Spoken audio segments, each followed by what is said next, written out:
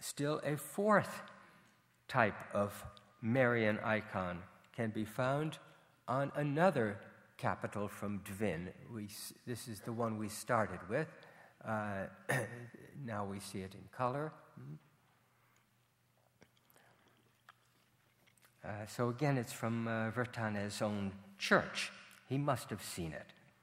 The mother is enthroned in a rather comfortable armchair.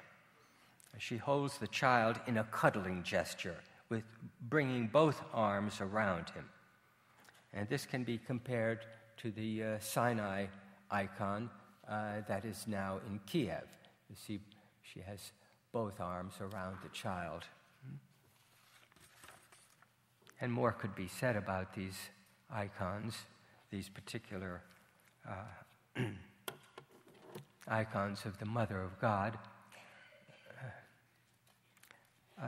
But the significant thing is that in Armenia in pre-Arab times, we find as rich a diversity of icons of the Mother of God, even if they are copies in stone, as we have in the collection of St. Catherine's Monastery in Sinai, which is, after all, the richest collection of icons in the world.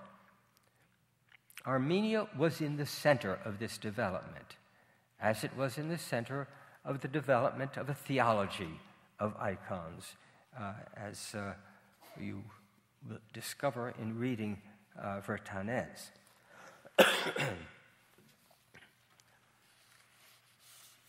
The frequent representation of individual saints on Armenian stelae might also be connected with panel-painted icons. Gregory mentions their role in church decoration, replacing the obscene pagan images of Anahit and her companions. And he mentions specifically Gregory and Terdat. We have St. Terdat on this side, and I think Gregory on this side, and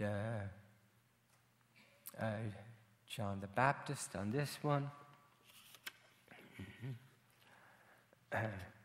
So, icons of these particular saints are, of course, popular in Armenia. They are not common to the rest of the Christian world, but icons of single standing saints in frontal poses are very common in early Christian icons.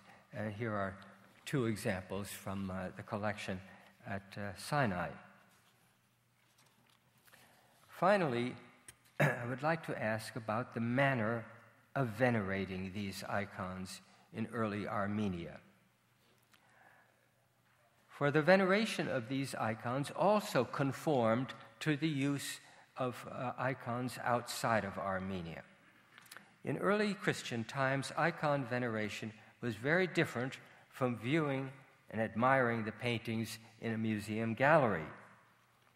Icon veneration was a matter of physical gestures, and the key expressions in Greek are proskinesis and aspasmos, which mean prostration. You prostrate yourself before the painting, and touching, aspasmos, touching and kissing it. Vertanet's argument in defense of icons is based not on historical precedent, but on the actual practice of the church in his time. And in this context, he appeals to the Armenian liturgy. He says, now by the grace of Christ we can call on another witness from New Testament times. He sees his own time, current history, as belonging to New Testament times, you see. And pardon me. For we behold the book of the Gospels.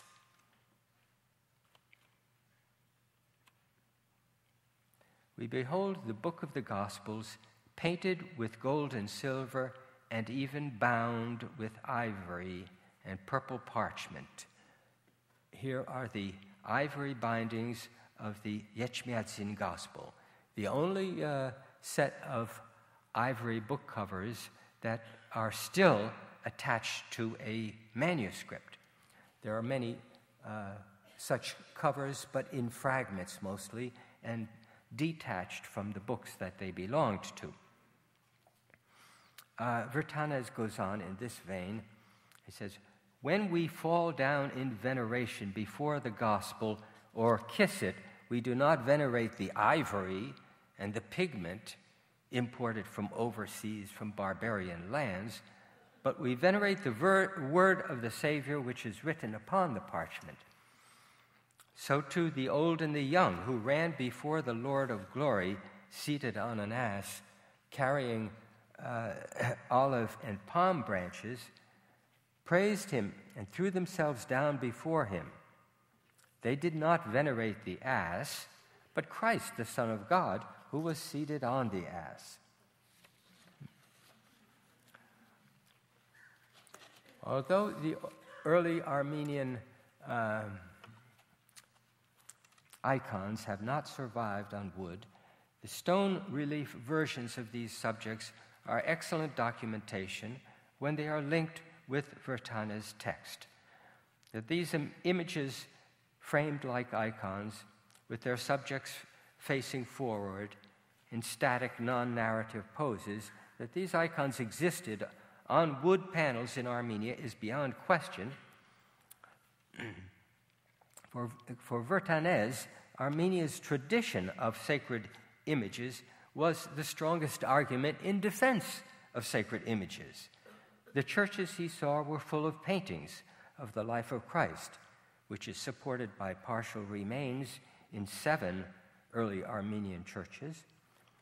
The manuscripts he saw were painted on purple parchment, which was a way of embellishing the Gospels in the early Christian period. His adversaries themselves admitted that the images were very ancient in Armenia, and they made a slander that the images had been introduced by the mad King Pap in 369 to 374. Vertanez maintains rather that the icons were even earlier, and they came from the Greeks. If the Armenia was importing painted wooden icons from the rest of the Christian world, which Vertanez refers to vaguely as the Greeks, the Hellenistic world. It is the iconoclasts who were guilty of innovation. By the start of the 7th century, the use of sacred images was certainly a deeply entrenched tradition across the Near East, from Alexandria to Armenia. Thank you very much for your attention.